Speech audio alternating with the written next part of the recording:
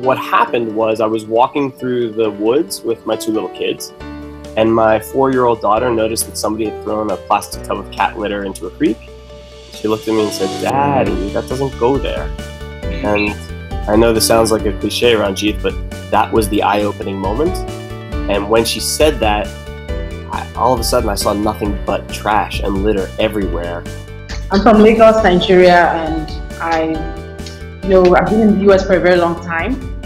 I went to school and worked for a while.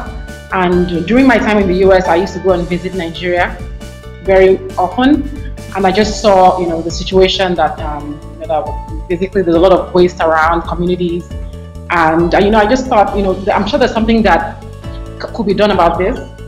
I took a class at MIT where we learned about how waste impacts people at the base of the pyramid.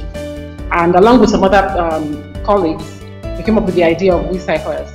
Actually, way back in the 70s, after a friend who was an early environmentalist tragically died on a high mountain in the Himalayas, I wanted to do something for public health. Learned about flame retardants in kids' pajamas, learned that they were toxic, got into the children, and in those days we did research showing this, wrote a paper in Science, and 3 months later they were removed. And so flame retardants have been my entree to plastic pollution. Somewhere, I don't know, 2.5 years ago, as I was sitting in this mess of small things, I'm like, if I could solve this for paper clips, if I could solve this, how do we aggregate them? How do we organize them? How do we, make them marketable? How do we redistribute them? How can we do that in a way that is financially viable, right? That's profitable. If I can solve it for those, I can solve it for anything.